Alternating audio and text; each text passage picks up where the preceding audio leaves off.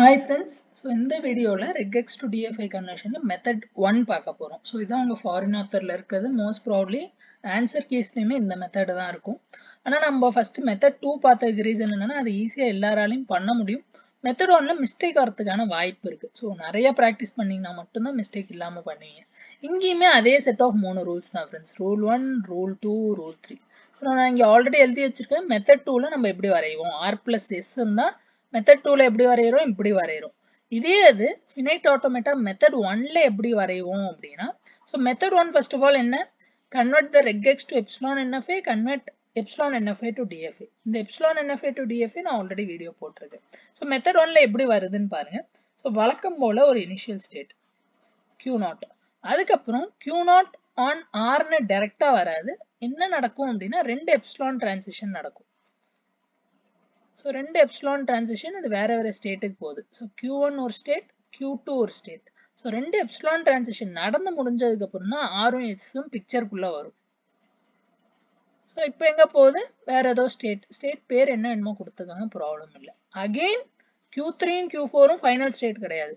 அது again epsilon transition நடந்து ஒரு ஃபைனல் ஸ்டேட்டுக்கு போகும். அது Q5ன்னு வச்சுக்கலாம். அவ்வளவுதான். So method 1ல எவ்வளவு ஸ்டேட்ஸ் இருக்கு? ரெண்டு ஸ்டேட் இருக்கு. இங்க பாருங்க 6 ஸ்டேட் இருக்கு.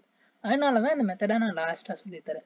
So இப்படி வரைய வேண்டிய டயகிராம இப்படி வரைஞ்சோம் அப்படினா ஒரு ஸ்டெப்லயும் that is regexல கொடுத்திருக்கிற ஒரு OR ஆபரேஷனுக்கும் இதே மாதிரி வரையணும். Next concatenation rule. So concatenation rule method 2ல எப்படி இருக்கும்? இங்க எப்படி இருக்கும்னு பாத்தீங்கன்னா கிட்டத்தட்ட இதே மாதிரி தான். இனிஷியலா ஒரு ஸ்டேட் Q0 on R Q1க்கு போகுது. Q1 on S வராது. Additionally நடுவுல ஒரு epsilon வரும். So on epsilon goes to Q2. Then கடைசியா on S go to Q3. So on S எங்க போகுது? Q3 போகுது. அவ்வளவுதான். என்னோட Q3 தான் என்னோட final state. So இதான் change rule 2ல. Next rule 3ல பாத்தீங்க அப்படின்னா கொஞ்சம் டிஃபரெண்டா இருக்கும். Method 2ல ரொம்ப சிம்பிளா இருக்கும். இங்க பார்த்தோம் அப்படின்னா first Q0 state. என்னோட இனிஷியல் ஸ்டேட். இதுல ஒரு டவுட்டும் இல்லை. நெக்ஸ்ட் என்ன பண்ணுவோம்னா ஆன் எப்சிலான் டிரான்சிஷன் Q1க்கு போறோம். ஸோ Q0 ஆன் எப்சிலான் எங்க போறோம்? Q1க்கு போறேன். இதுக்கப்புறம் தான் ஆர் பிக்சர்ல வரும். ஸோ ஆர் பிக்சர்ல வந்தா செல்ஃப் லூப்லாம் போடக்கூடாதுங்க. ஆன் ஆர் எங்க போகுதுன்னா Q2க்கு போயிடுது. ஸோ செல்ஃப் லூப்புக்கு பதிலாக என்ன பண்ணுவோம்? செல்ஃப் லூப்போட அர்த்தம் என்ன?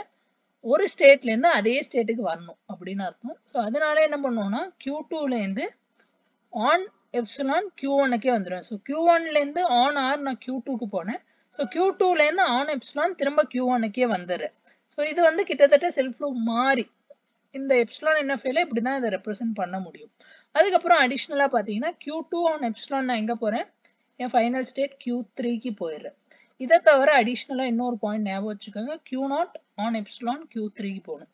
ஸோ இந்த 3 ரூலும் நீங்க 4 டைம் ப்ராக்டிஸ் பண்ணா மட்டும்தான் மைண்ட்ல நிற்கும், இல்லைன்னா மிஸ்டேக் பண்ணிடும். ஒரு இடத்துல மிஸ்டேக் ஆனா எல்லா மொத்த கொஸ்டினுமே மிஸ்டேக் ஆயிடும். ஸோ ஆர் ஸ்டாரை இப்படிதான் வரைவோம் ஃப்ரெண்ட்ஸ். ஸோ இதுல நம்ம என்ன பண்ண போறோம் அப்படின்னா ஒரே ஒரு கொஸ்டின் மட்டும் நான் சால்வ் பண்ணி காட்ட போறேன். ஸோ நிறைய கொஸ்டின் பண்ண போயில்லை. நீங்க நிறைய கொஸ்டின் ட்ரை பண்ணி பாருங்க. நம்ம மெத்தட் 1ல பண்ண 5 கொஸ்டினுமே இதே மாதிரி ட்ரை பண்ணலாம், ஒரு பிரச்சனையும் இல்லை. ஸோ ஃபர்ஸ்ட் என்ன கொடுத்துருக்காங்க கொஸ்டின்லன்னு பாருங்க. 0 + 1 whole star. So whole star வரையறதுக்கு முன்னாடி ஃபர்ஸ்ட் இந்த 0 + 1க்கு வரைங்க. R plus S நம்ம எப்படி வரைஞ்சோம்? ஒரு இனிஷியல் ஸ்டேட் Q0ல இருந்து ரெண்டு எப்சிலான் டிரான்சிஷன் போகும். எப்சிலான் மேல ஒன்று கீழே ஒன்று. என்ன ஸ்டேட்? Q1 Q2. அதுக்கப்புறம் இப்போதான் இந்த 0 or 1. So 0 or 1. ஸோ ஏதோ ஸ்டேட்டுக்கு போறேன். Q3 Q4. அதுக்கப்புறம் அகெயின் ஆன் எப்சிலான் எங்க போறேன்? ஒரு ஸ்டேட் Q5க்கு போயிடுறேன்.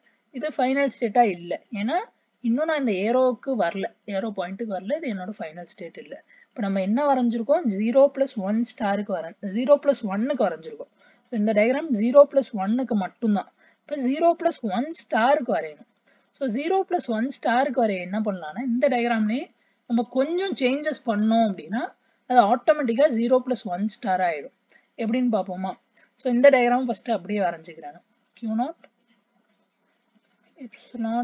epsilon Q1 epsilon NFA வரையும் போது நேம் பண்ணணும்னு கூட இல்லை, ஆனால் நீங்கள் மிஸ்டேக் பண்ணாமல் இருக்க நேம் பண்ணிட்டீங்கன்னா பெட்டராக இருக்கும். ஸோ இங்கே Q2 on 1 goes to Q4. again Q3 on epsilon, Q4 on epsilon goes to Q5. இது வந்து இந்த டயக்ராம் அப்படியே வரைஞ்சிருக்கும். இப்போ அடிஷ்னலா எப்சிலான் என்எஃப்ஏனா என்ன வரும்னு பார்த்தோம்.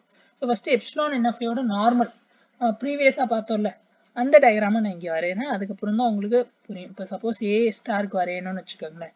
ஏ ஸ்டாரோட எப்சிலான் என்எஃப்ஏ எப்படி இருக்குன்னா ஒரு starting ஸ்டேட்லேருந்து on epsilon I go to some other state Q1 வச்சுக்கலாம். ஸோ Q1லேருந்து நான் என்ன பண்ணுவேன்னா ஆன் ஏ Q2க்கு போவேன். Q2லேருந்து ஆன் எப்சிலான் இங்கே வந்துடுவேன். அகெயின் ஆன் எப்சிலான் Q3க்கு போயிடும். இதே மாதிரி இங்கேருந்து இங்கே ஒரு எப்சிலான் டிரான்சிஷன் இருக்கும். இது ஏ ஸ்டாருக்கு.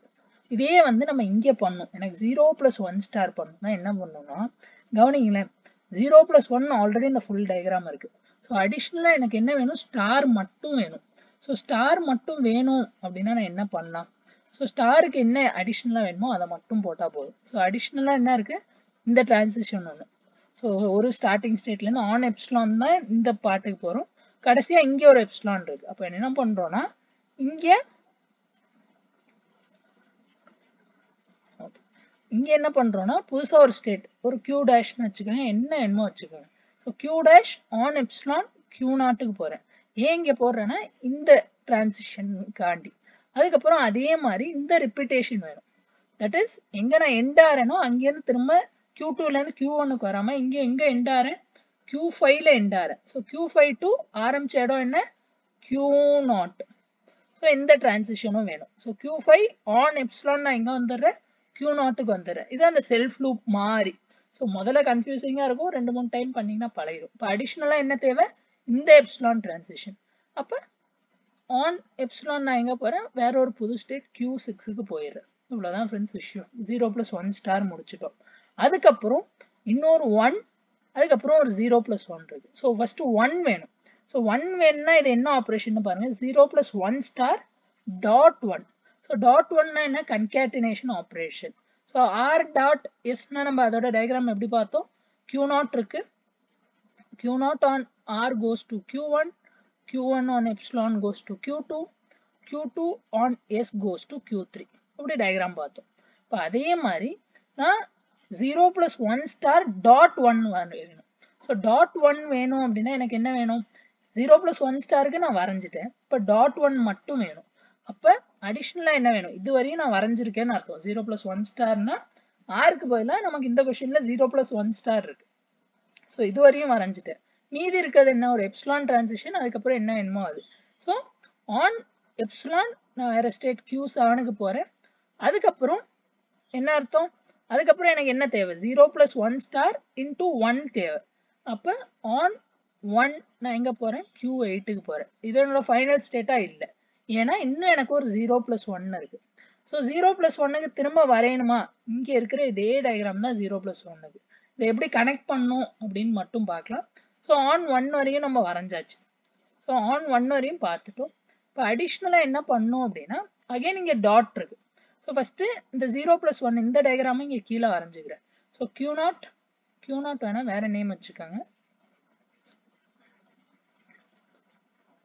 Q8 முடிச்சிருக்கோமா. ஸோ Q9, Q10, இது வந்து எப்சிலான், இங்கே ஒரு எப்சிலான், இது வந்து Q11, அகைன் இங்கே ஒரு 0 Q12, இங்கே ஒரு 1 Q13, நெக்ஸ்ட் இங்கே ஒரு எப்சிலான், இங்கே ஒரு எப்சிலான், இது வந்து என்னோட Q14.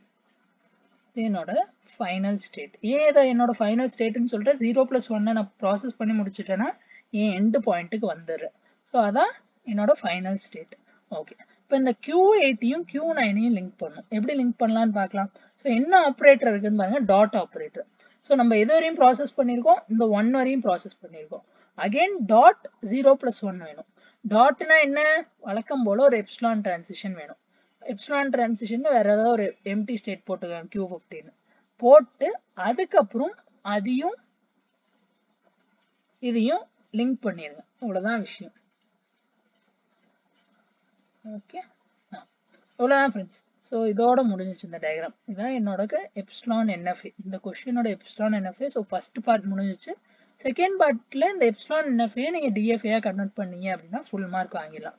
ஸோ இனிஷியலாக கன்ஃபியூசிங்காக இருக்கும். ஆனால் ஒரு 2-3 டைம் ப்ராக்டிஸ் பண்ணீங்க அப்படின்னா எங்கெல்லாம் நம்ம அடிஷ்னலாக எப்சிலான் மட்டும்தான் போடுவோம். மெத்தட் 2 மாதிரியே தான். ஆனால் அங்கங்கே அடிஷ்னலாக எப்சிலான் நிறையா போடுவோம். ஸோ எப்சிலான் மட்டும் நம்ம எங்கே போடுறோம்னு கவனமாக இருந்தீங்க அப்படின்னா போதும்.